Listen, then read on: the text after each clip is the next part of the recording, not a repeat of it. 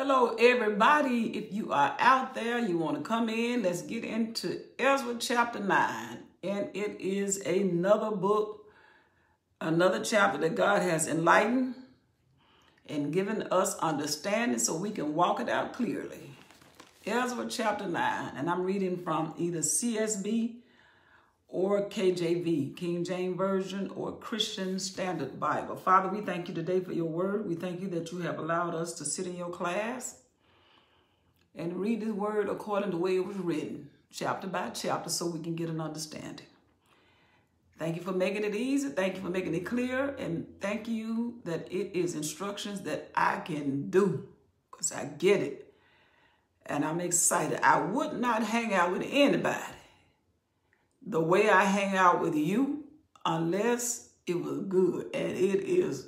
That's the best word I need to know. The word, that's the only word that I not need to know, but that's the word that I think about. That's just about the easiest way to explain it without taking up all day long trying to figure the adjectives that describe you. Good is what I have to say. And every day, since you showed me the excitement in how your word flows, you have allowed me to live, and you have allowed me to show up, and I'm excited to sit and hear you speak again today. And thank you for what you did to the sins in my life. You forgave me, and you told me, since you did that to me, that I need to do that to other folk. And I thank you for the opportunity to not to be offended. In Jesus' name I pray, amen. And that's where I am in Ezra chapter 9. Ezra chapter 9. All right, yesterday in chapter 8, since it is a continuous flow, and every chapter leans on the chapter before it, in this chapter, in chapter 8, Ezra had just gotten everybody situated, and they got to Jerusalem and did what the king of Babylon had given them to do, and said, go, you got everything that you need, and I am commanding that everybody that is in the realm or in your vicinity, that they do for you anything that you desire to do this work. And not only did the king make it happen, the king also made provision himself. He gave Ezra so much money that they needed. Ezra almost had to call the king on the phone and say, you need to send me an army over here with all this stuff we have. But then he said, no, I'll be ashamed to do this, since I told him this God that I serve is able to supply my needs and take care of us, so I won't call him. And the Lord did just that. And there were enemies ready to attack. And God delivered them out of them all. So sometimes we can ask God to deliver us, and he does. And just because we didn't see the enemy that was set up, we tend to believe that we didn't have any. Yeah, you do. God has enemies. And just because you don't see everything that people do to come against you, it does not mean that they were not trying. God just put them in, he took over. He put them in their place. All right, chapter 9. Ezra did everything. Everything is straight. God delivered. He went to the people or the officials in that area, gave them a copy of his right to do what he did. And now he is in Jerusalem. And let's see what's going on in Jerusalem today. Now, when these things were done, all the things that he did, the princes came to me, Ezra said, saying, princes came to me. The leaders came to me and said, they had trouble on their face. And they said, the people of Israel and the priest, the people of Israel and the priest set aside to get a word from the Lord, people. And the Levite, those separated so that they can help the people of God through the priests and be like the helper of the priests, which minister to the people, have not separated themselves from the people of the land, doing according to their abominations, even of the Canaanites, the Hittites, the Perizzites, the Jebusites, the Ammonites, and the Moabites, and the Egyptians, and the Amorites. He said, we walked up in here, hey, Shrika. He said, we walked up in here, and all the people that God just let back to town to rebuild the temple, and did rebuild it. And we just got to town. Took us 4 months to get here and some days. And we find out that the folk that got the big churches and the big titles, they have gone and they left God. How you do that? After 70 years, you were told why you were under the Babylonian system of government, why Nebuchadnezzar came in and just destroyed our place. And then God said, I'm going to let y'all back up in here. You ain't going to have your own king, though. You're going to have a regular king because you were acting like regular people. But I'm going to try to get y'all back on track. And Ezra waited 60 years after you did that. Then he showed up with a few thousands.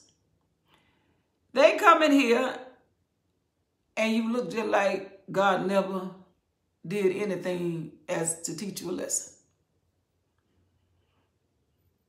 You look like the same folk that occupied the land while you were in Egypt. And then God took all that time to bring you to this promised land. And then he let you stay here for a couple hundred years.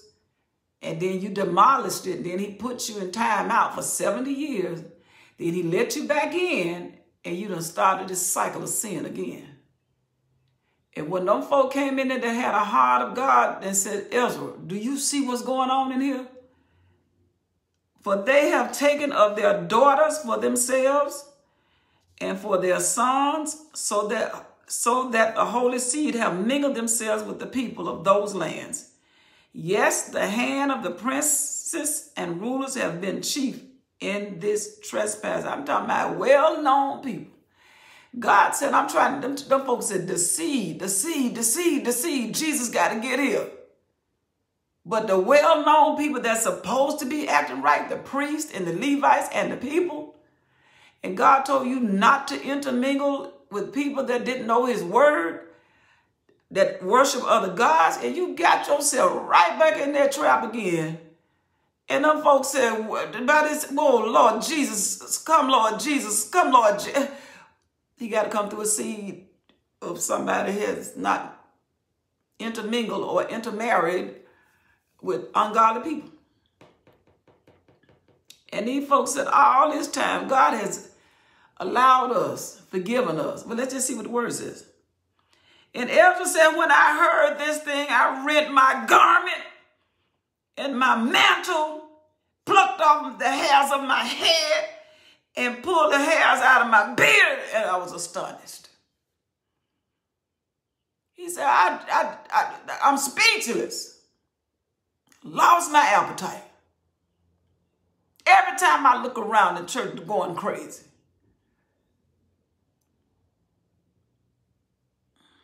Then were assembled unto me everyone that trembled. Everybody that had a heart for God came and sat around me. Everyone that trembled at the word of God of Israel, because of the transgression of those that had been carried away. And I sat astonished until evening sacrifices. I sat there and we didn't say nothing. Lord have mercy. I'm so sick of sin. I don't know what to do. I'm so mad until I feel like I'm in sin myself for the way I'm not in sin. That's not what he said. That's what I said about how he felt. Because I could imagine that every time somebody tell you about the word of God, you don't turn yourself back into doing something I told you that, God, you don't fear God enough to stop. I said, it's just like a kid Didn't I tell you not to bother that? I put it up so high, hoping that you wouldn't go, and you still found a way to get it down. I said, put that iPad up, little girl. And you screaming and hollering. And I said, girl, do you want to go to hell? No, grandmama, I don't want to go to hell. I can imagine it, Ezra. Out of all that we walked over here, we came, how many miles? It took us 4 months to get from Babylon to this place. So excited to see y'all, and all we see is sin.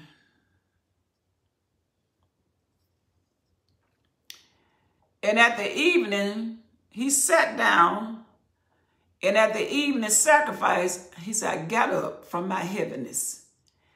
And having rent my garment, I'm all tore up. And my mantle, I fell on my knees. And I spread my hands unto the Lord, my God. I was like, God, every time I think about we made laws that breaks God's heart, and we act like the Creator does not know what's to do. So we do something that we want to do. But we're going to find out what happened. He said, I fell on my face, I fell on my knees, and I said, oh Lord, oh my God, I am ashamed and blushed to lift up my face to you. My God, for our iniquities are increased over our head. We're drowning in sin. What's iniquity? What's sin? There's 3. Sin. That means as I read the word of God, I discover things about myself that God said, that's not like me. Then I make the adjustments. Trespass, that means I know God said it's wrong and he dealt with me, but I keep sinning. And I knew I was wrong. Iniquity, there's no end to the sin. I just keep perpetuating. Just keep going over and over. It's like you saying, Lord, Lord, forgive me. And then God forgive you, you get back right, and then you trespass. That means you fail again. And then the Lord pick you up and he said, okay, get back up. And then you do it so much until you don't even go to God no more. I just live in sin. I'm a sinner.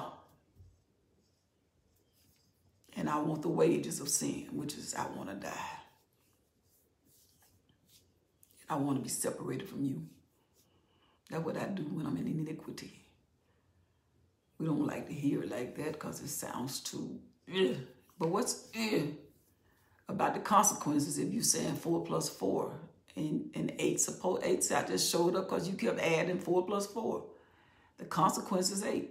So if we continue in sin, the cycle of what we're going to get is not what God does. It's just like water on a towel. It's just going to get soaked up. It's just an automatic response to what is a cause and effect. So, Ezra, Lord, I'm ashamed. I'm so tired of coming to you. What did he say? Let's just go to work. 7th verse. He said, 6th verse. And he said, oh my God, I am ashamed and blushed to lift up my face to you. My God, for our iniquities are increased over our head, and our trespasses grown up unto the heavens. We done did something wrong until that's all our reputation is. We ain't about nothing. In church doing wrong, you ain't no different than the club. You just look worse than the club, because the club said this is what we do. The church said this, we don't do that.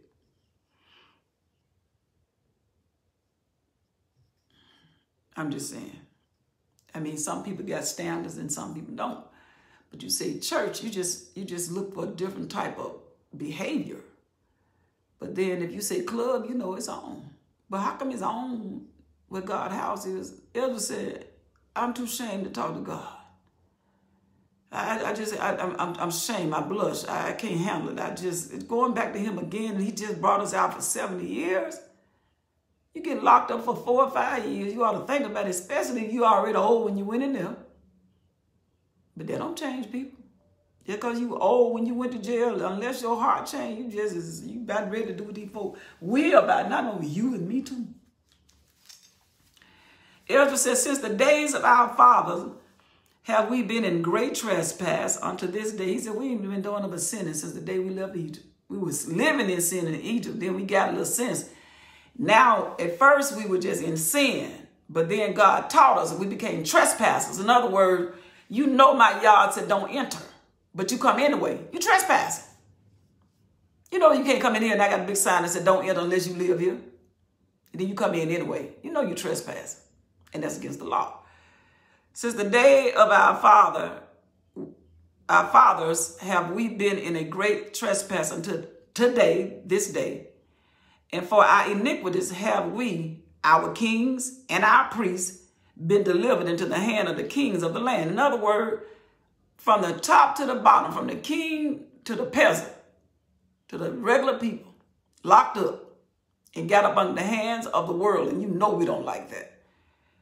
And he said, has been delivered into the hand of the kings of the lands, to the sword, where they chop us up, to captivity, and to spoil. In other words, we used to filet mignon, and now we eating rats.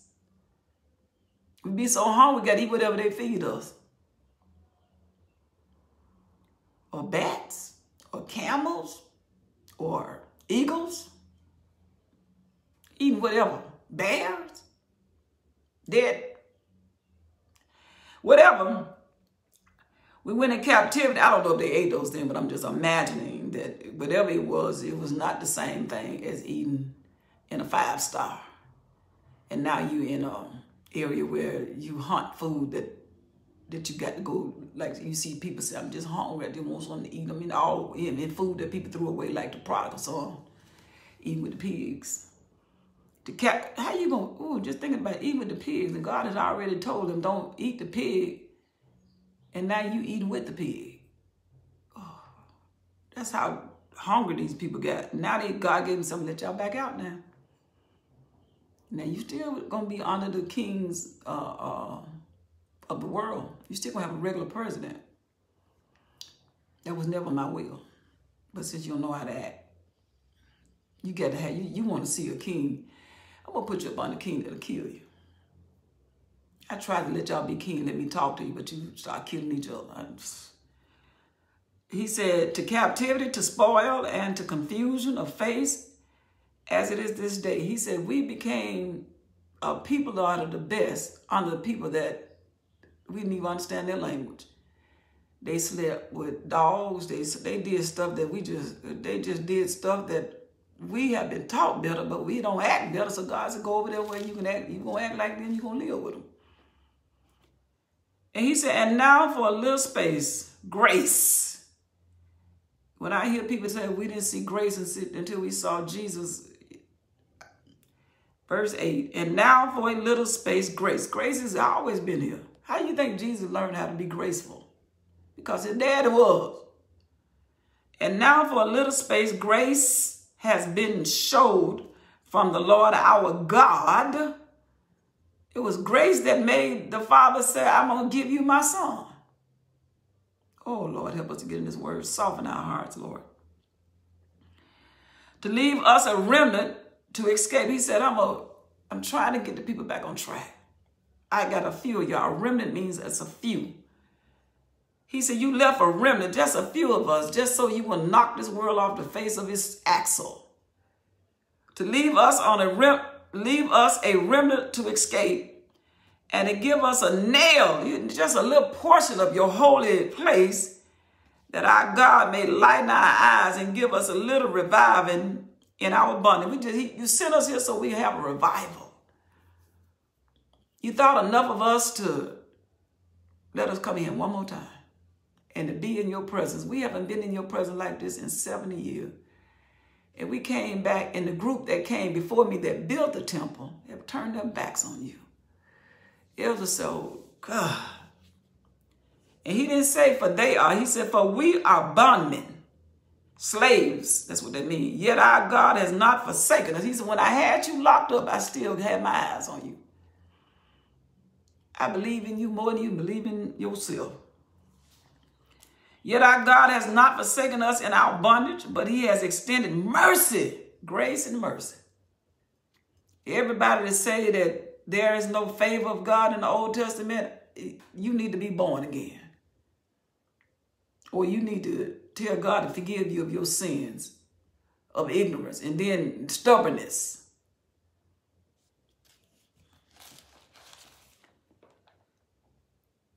But he has extended mercy unto us in the sight of the king of Persia. Persia said, I like the way y'all act, and I'm going to give y'all the money to go down there and be a different kind of people.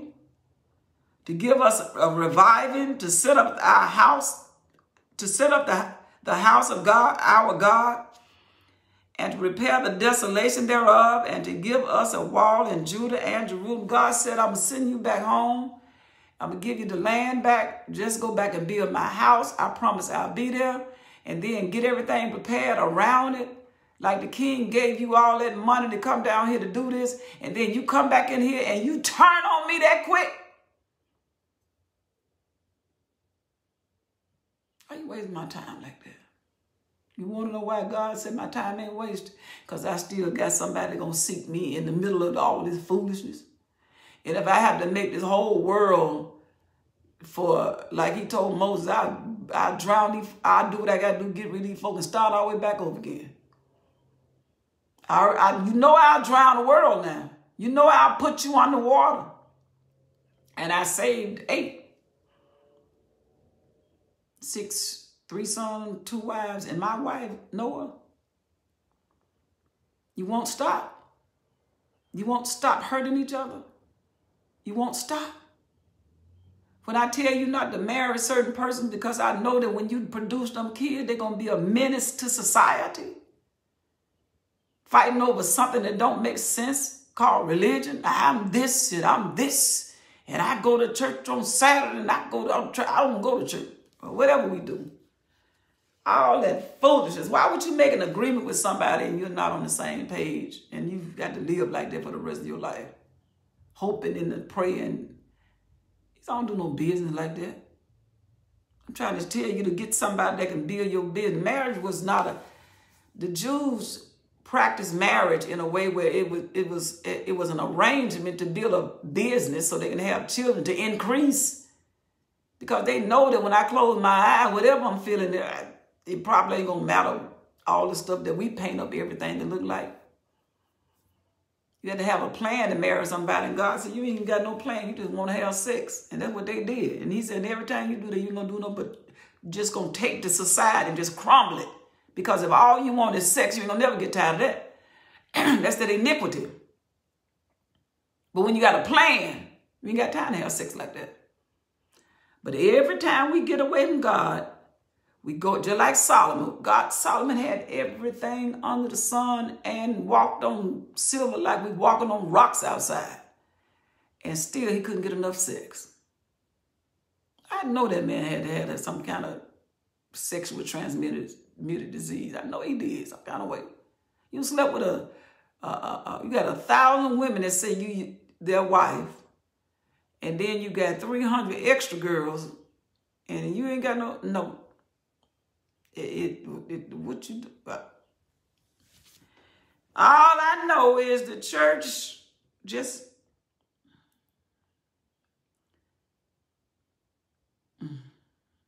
God said now when one of my brothers one time told me, and that's when he was full of well he said whatever he said, if we don't have no sex in heaven, I ain't sure I want to go.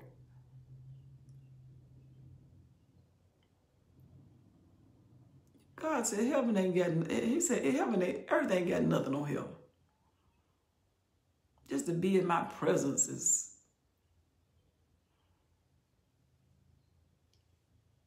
he said, trust me, I don't lie. If you think sex is the #1 motivation for life on earth, he said, I gave you that for comfort here to your wife. Eyes have not seen. Trust me. I don't tell lies.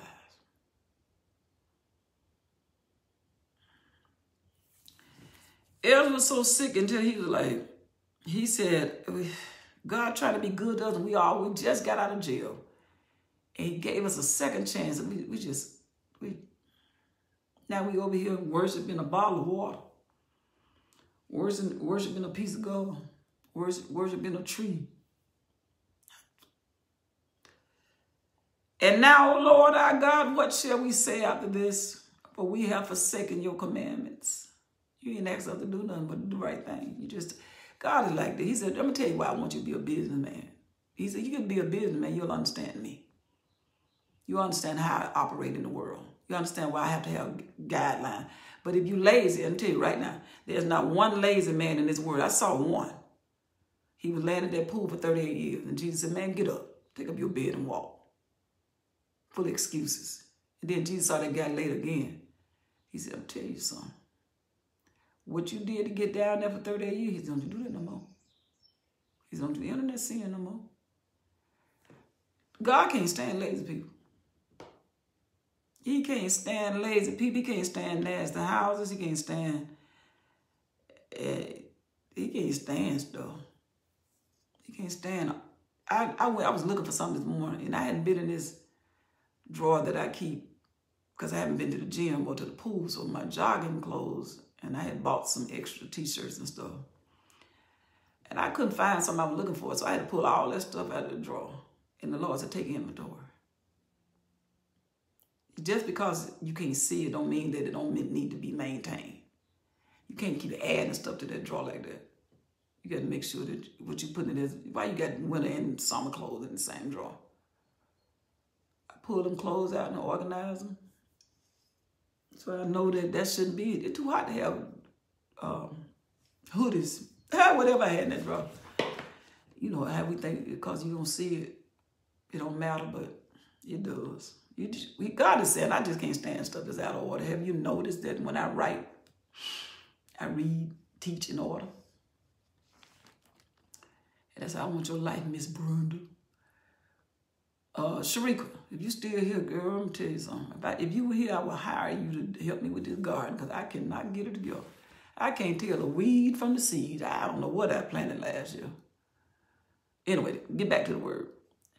Ezra said, which you have commanded by your servant the prophet, saying, the land unto which you go to possess it is an unclean land with the filthiness of the people of the lands, with their abominations, which have filled it from one end to another with their unclean. God said, well, y'all go into a land where it's from one side of the other to the other side. It ain't, it's filthy.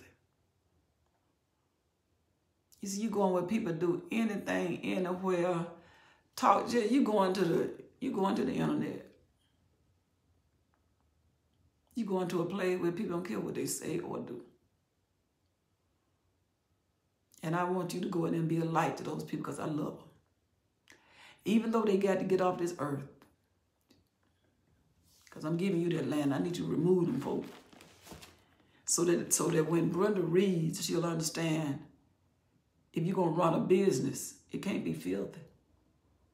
You can't, I mean, if you got a business and people come in your business and you want them to purchase from you, this is how God run the world. But you can't find your stuff because everything, somebody done sat on it, somebody done had sex on it, somebody been bleeding on it, somebody, just think about it, somebody urinate on the toilet seat and you can't, he said that's how they live. They got big old fancy, nice places, but it's full of semen. They kill, and when they don't like it, they do what they got to do to get rid of you. They sleep with the dogs and the sheep, chicken. He said, when you get there, I don't want you acting like them folks. But now, here we are, being trained by God. And Ezra said, well, we back. He said, now therefore, he said, Lord, God, he said, Ezra was praying. He said, you told us that it was a filthy place, and we came in and we made sense of the place because of you. Because we were doing the same thing in Egypt. Now we got better sense and we start prospering. Our babies, women, our wives were not miscarrying, and our fruit and gardens didn't look like Brenda's out there with them weeds. She can't tell because I'm an amateur at this stuff. I ain't making no excuse. I just got to grow up so I can know the difference between a weed and what I planted. But he said, I brought you to this place to make a difference. He said, every time you think about why I do what I do, think about what would you do if you had a business like mine. And I'm running the whole world, and the whole world is under my employees. And I'm trying to serve people to get them coming back from a better quality. But the people that's supposed to have better quality is pouring, getting real expensive jars and pouring water, diluting the stuff that's supposed to be in there and making money off of stuff that you don't have no right to because you're lying to the people. You're talking about this is organic, and you know it's not. You sell stuff for overprice it, and then you know no value is there. And Ezra was like, he said, Lord, this is what we are and what you said not to be. He said, now, Ezra stopped praying. He looked at the folk and said, now, therefore, give not your daughters to their sons. Don't y'all intermarry like that. You know good and well, if that woman is worshiping a tree, just because you want to have sex with her, she said, unless you worship this tree, you ain't getting nothing. You know you're going to be on your knees. The word is funny to me. Now, therefore, give not your daughters unto their sons, neither take their daughters unto your sons, nor seek their peace of, don't make money the way they make it. Don't do it. Loving God and understanding God, it's so simple. Just do what's right. Just tell the truth. Just say, I'm going to have more of your yard. Let the people know that's what you do. Well, you know ain't nobody perfect. No, don't say nobody. Just say you're not. Just go in the grocery store, steal something and say, you know, ain't nobody, I can't help it. Yeah, perfect means that if I tell you that's not yours, leave it alone. Absolutely ain't nothing wrong with that. And Jesus said, when I call you to be my friend, I don't care what nobody say. You just became perfect. Why? Because I'm getting ready to tell you what to do, and you're going to obey me. I ain't saying you ain't going to have no scar on your face. I'm just saying that you got sense enough to hear what I said and go do it. He said, he said, Abraham was a perfect, walk before me and be perfect. Job was a perfect and upright man.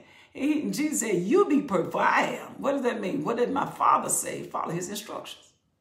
And if that means you got to go back and apologize and tell Walmart you stole this, then he said, when you tell the truth, you became just like I am. You stole it. Now go make yourself get it back right, which is perfect. Go back and tell them that's what you did. But we don't want to do that. So you're right. I can't, nobody follow direction. Let's see. Ezra looked at them folks and said, now therefore give not your daughters to their sons, and neither take your daughters to their daughters to your sons, nor seek the way they make money, that you may be strong. That you may be strong and eat the good of the land and leave it for an inheritance to your children forever. He said, do the right thing so we can keep this land. Don't let a temporary situation get you where you lose your mind against God's word. Have some so when your kids grow up, they can remember you and not ashamed to call you father, call you dad because you are the dad.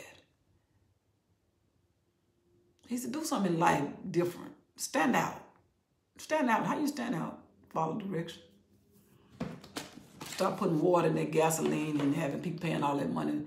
Talking about this octane. You know you don't flood that thing with water. Now you got to go to the store because their car all messed up.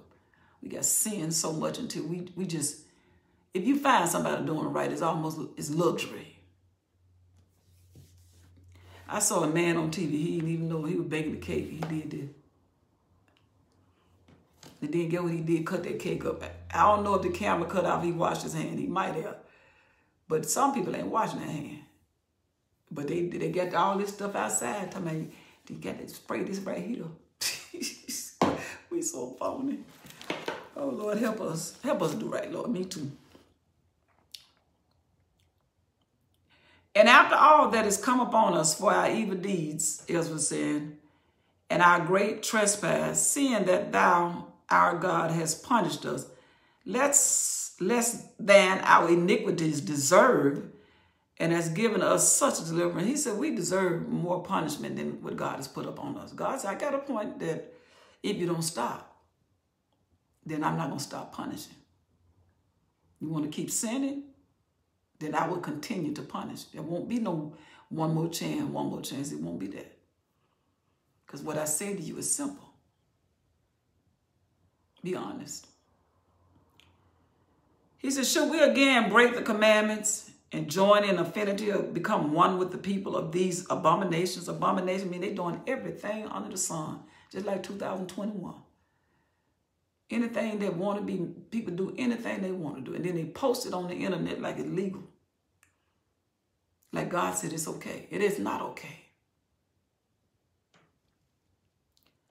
Would not thou be angry with us till thou hast consumed us, so that there should be no remnant, no escape? He said, we're going to sin so much until God just got to knock us off. All these people, these are in 5 more years, in 500 more years or less, Jesus is going to be born. And they are screaming since somebody got to stand up for what is right. If somebody don't stand up for right, then God will destroy this place. This is what Ezra was saying. If somebody don't set themselves apart, if we can't find a good school, we can't find a good preach, because the priest was gone bad, the people were gone bad, the business was gone bad, the children was gone bad. God said, oh Lord. And then he went back and started talking to God.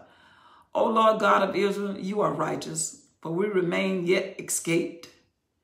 As it is this day, behold, we are before you in our trespasses.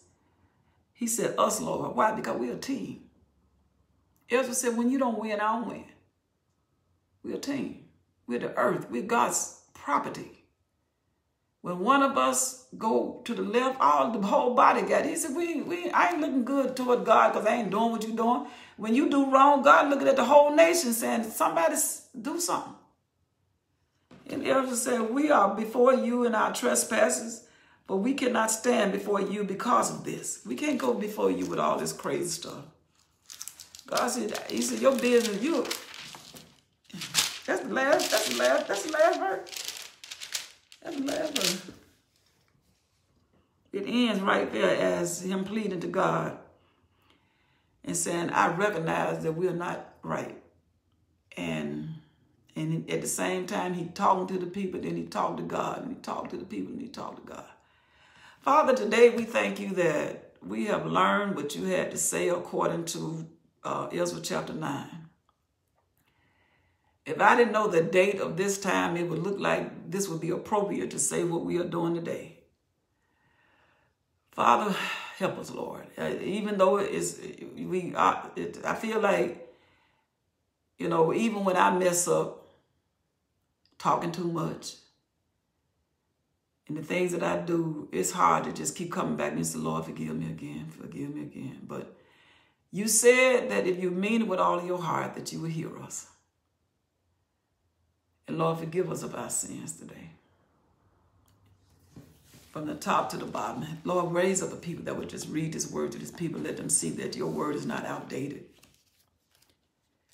And help us to be a people that represent you, that's set aside, that's doing right in business, doing right in our homes, and doing right in those things that you have given us freely. In Jesus' name we pray. That's all I got to say. Y'all can get in chapter 10. Love y'all. Bye.